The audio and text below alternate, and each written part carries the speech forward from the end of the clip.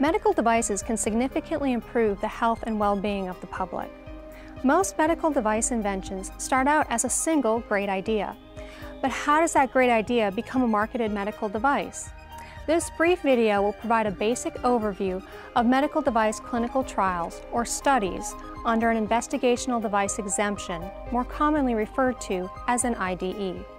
It's one way an idea or medical device invention can be developed and make its way to the U.S. medical device market. What is a medical device? The Federal Food, Drug, and Cosmetic Act defines a medical device as a product intended for the diagnosis, cure, mitigation, treatment, or prevention of disease that does not achieve its primary intended purpose through chemical interaction and which is not dependent upon being metabolized. Formal development of a medical device begins during concept and design by establishing mechanical, physical, and performance requirements. We're going to have to think about how this joint transfers. Think of an architect who starts with a vision of the design of a structure in their mind. The architect may go through several different designs, trying to optimize different features with each version.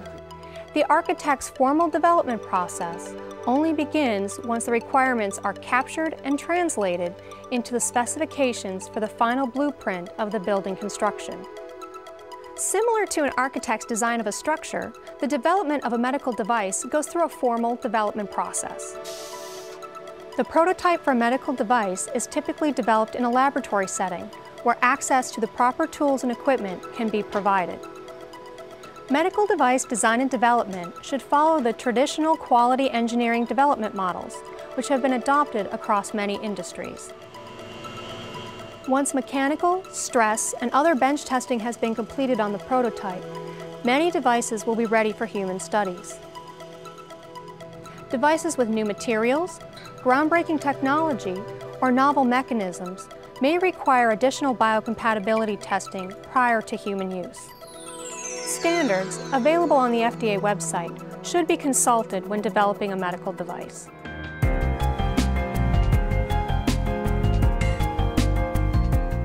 Before the medical device is tested in people, the degree of risk of how the device is used in the study must be determined.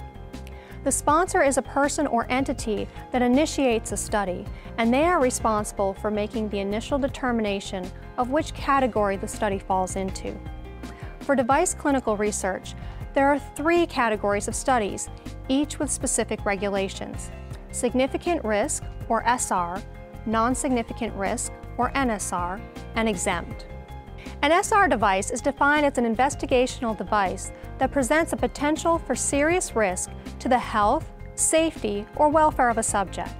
For example, the device may be an implant or used to support or sustain human life, or the device may be of substantial importance in diagnosing, curing, mitigating, or treating disease. If a study is deemed SR, it must follow all of the IDE regulations in 21 CFR Part 812. Otherwise, if it does not meet the definition of SR, it may be NSR. If it is NSR, then it would only have to comply with the abbreviated IDE requirements in 21 CFR 812.2b. An investigational device study involving the lowest level of risk may be considered exempt from 21 CFR Part 812.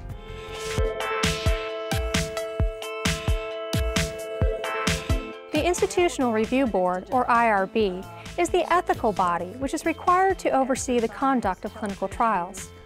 The job of the IRB is to ensure conformance to the ethical principles of clinical research, FDA regulations, as well as other subject protection requirements.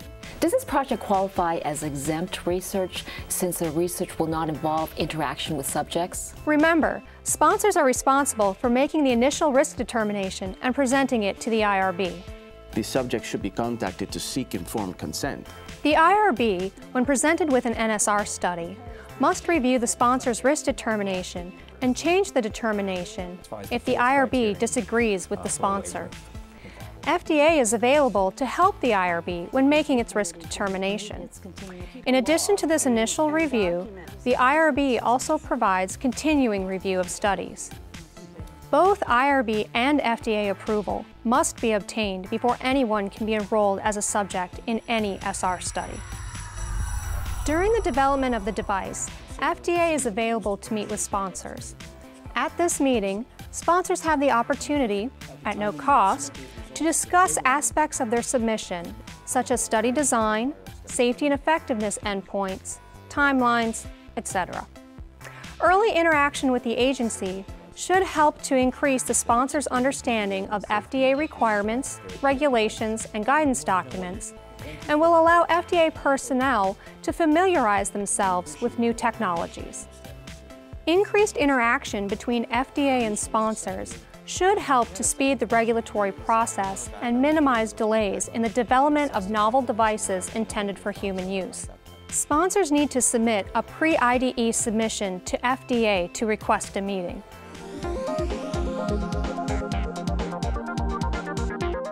Sponsors should carefully select clinical sites with investigators who are qualified to perform the procedure if one is involved, who are qualified to conduct FDA-regulated research, and who have the ability to recruit eligible subjects.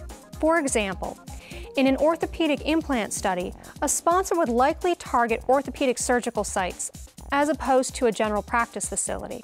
Comprehensive clinical site training is also critical prior to subject enrollment to ensure that all site staff are aware of the responsibilities associated with the study.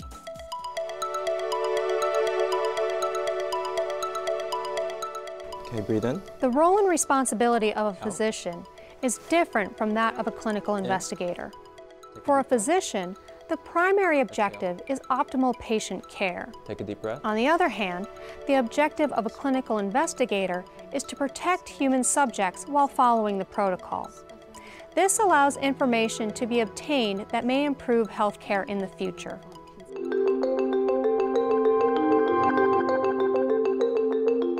Prior to enrolling a subject into a device study, it is important that the clinical site staff verify that the subject meets the eligibility criteria and is properly consented. Sign on the dotted line. This means the subject has signed an IRB-approved informed consent document prior to any study-related procedures being conducted. This document outlines the potential risks, benefits, and other critical information for the subject. Tracking subject consent and enrollment is often an important part of measuring a study's progress.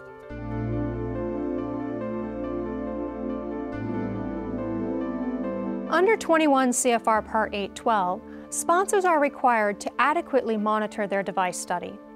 Through monitoring, which may be done as part of an on-site review or through remotely accessing the clinical data in real time, sponsors can ensure that the right data is being collected and the clinical investigator is following the protocol.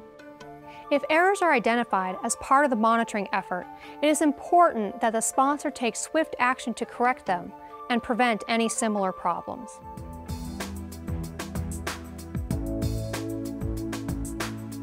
Once the study has been completed, it's important that the sponsor properly close out the study by completing the following steps. Ensure that all subjects have completed their follow-up medical procedures. Submit a final report to FDA. Ensure that all documentation is maintained at all sites after the study has been completed, and make certain that the site is ready for an FDA inspection. Once all the data from the clinical study have been collected, it's important to make sure it's suitable for statistical analysis. After the sponsor believes their safety and effectiveness endpoints have been met and are statistically valid, the sponsor can begin the process of filing their marketing application by discussing their submission with FDA. After the sponsor submits their marketing application, they should anticipate inspections by FDA.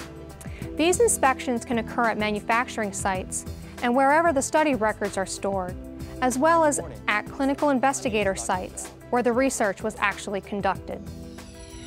What started out as a great idea became an IDE, making its way toward the medical device market. The FDA likes to get involved early in this process, which helps us fulfill our mission to protect and promote public health.